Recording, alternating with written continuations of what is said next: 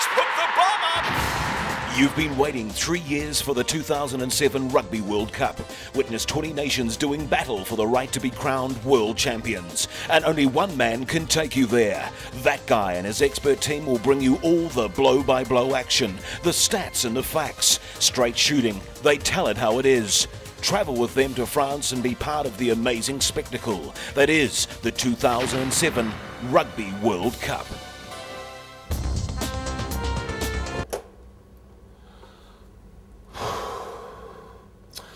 The Rugby World Actually, Leigh, if I could just interrupt you there, I just want to do a big shout out to my little nephew Josh, who turned 7 today. Good on you, mate. Hope you're having a really good day, even though it's the first day of school. Hope you have a good party.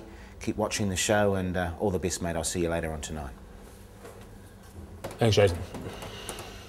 Welcome to that, guys. Rugby World Cup special.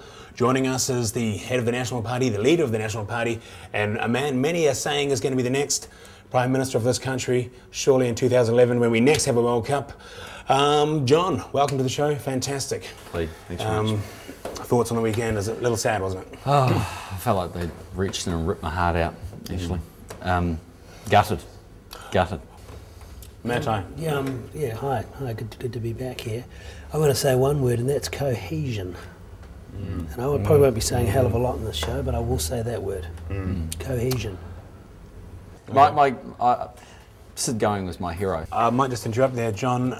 We did a bit of a survey after the, you'd be familiar with polls, etc. like that, and asked the bulk of the population why they thought it went so badly, and this is what some of them said. 12% blamed the referee, as you can see from that. 15% the jerseys, wearing the second strip. To me, I think it was irrelevant.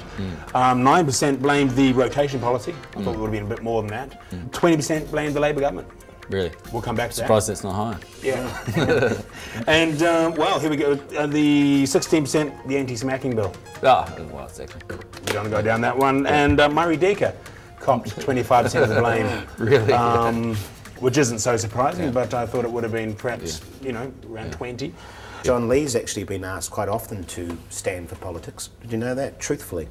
I'm not surprised. I'm not surprised. What's put me off it, in a way, is it's very hard nowadays to get into politics without some skeletons coming out of your closet eventually from your past. Surely wouldn't it be best to just come right out there with everything you've ever done? Yeah. Have you been to a strip club, Leigh? I have, plenty. Have you? Yeah. That's that refreshing honesty. Roll the footage.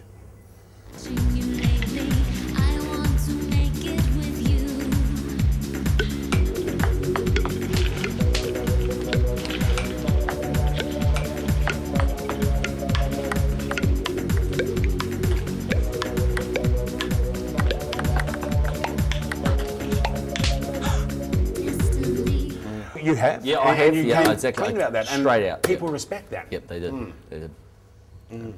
I haven't. You really? I'm a family man, young kids. And So am I. But Jace, you're a stats man. I mean, you've got, You're a numbers man. You're a stats man. I'm a number cruncher. Yeah. There's no need for someone like you and your ability to be in those establishments. No. No. No. No. No. Well, actually, I lied. I have been to one. So you have? And so what? Yeah. He's a man. Yeah. Has his needs. Yep. I was a banker. You're a banker. Yeah. With a B. If I could just bring it back. If I could just bring it back to rugby, if I could. Yeah. I just want to demonstrate the with this Rubik's cube, the rotation policy. As you said, you've got a cube that's not done there. You want him to be playing, say, with him, and it needs to be adjusted, rotated around.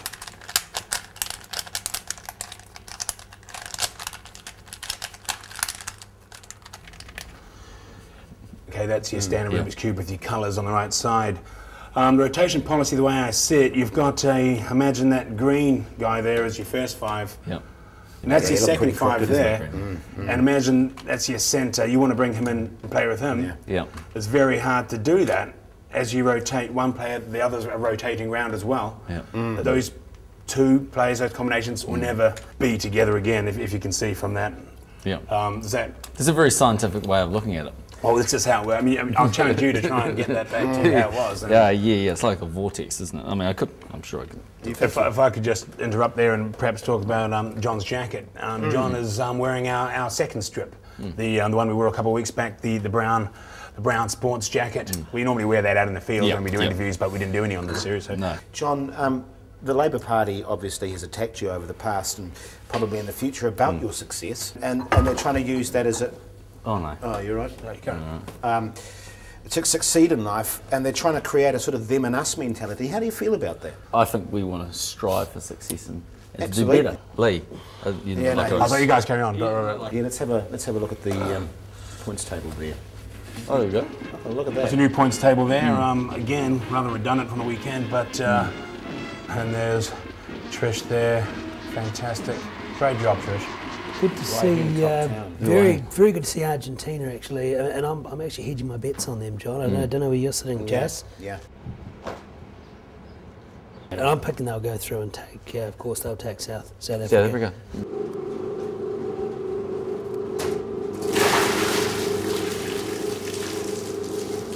Apparently the worst that's ever got is a pen throwing. I think one of them threw a pen at the other one. Muldoon could be pretty harsh, couldn't he? Yeah. Might just He interrupt you there. verbally punched pretty hard. Yeah. Earlier in the week, I caught up with Wallaby captain, ex-Wallaby captain, World Cup winning captain, Nick Farr-Jones, to discuss New Zealand and Australia's hopes in the semis.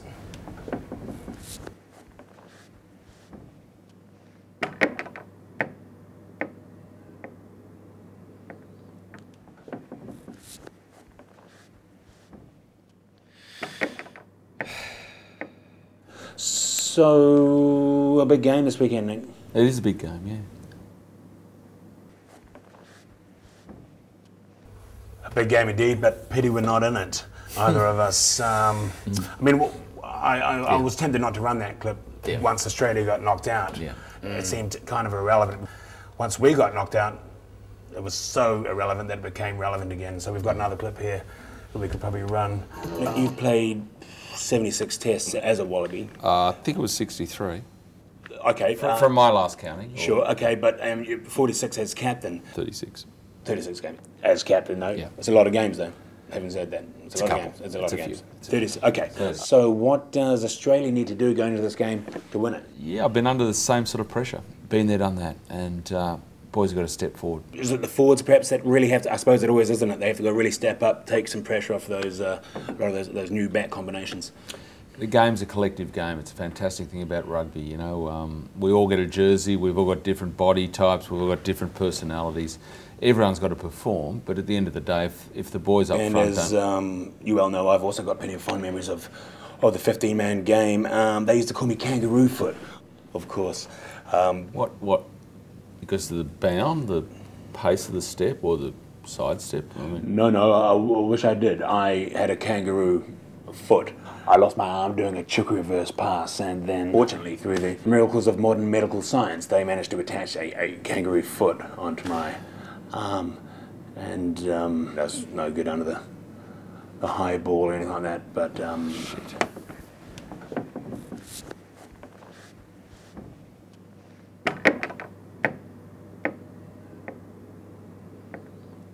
Nick clearly not happy about being knocked out so early in the semis, and as I say, that's kind of dated, that footage now, having done it early in the week.